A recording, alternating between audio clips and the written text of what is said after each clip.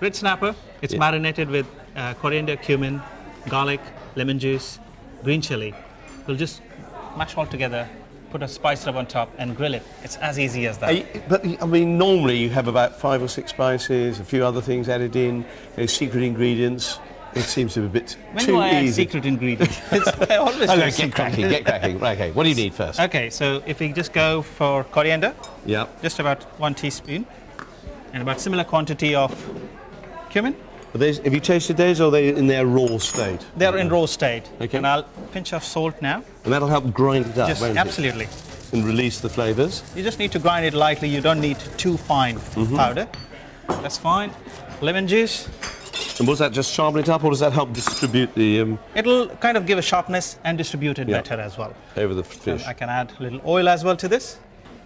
Now, once upon a time, it would have been ghee or something like it. Or do you always use oil in? I think for fish cooking, you wouldn't need ghee, Matthew.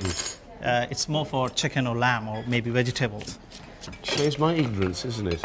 That's what you're too polite I to never say. said anything like that. More salt? More salt. I got some chopped green chilies which I can add to that.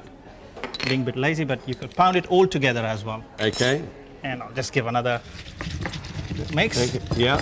Now, is this a real domestic dish, this, or is this would you say this is a cut-down restaurant dish, or what?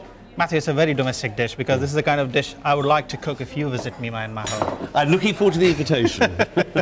So that I can sit with you and talk while fish cooks. Okay, that's fine. Okay, so what are you going to do with rub that? it. And that's all it is. You just do that. That's all it is. Simple.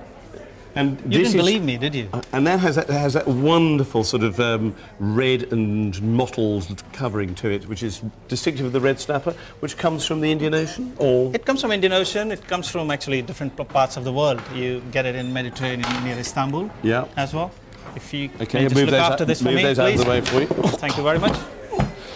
All right, go underneath there. Get rid of that. That goes there. That's cooking. Right, yeah, we're cooking here.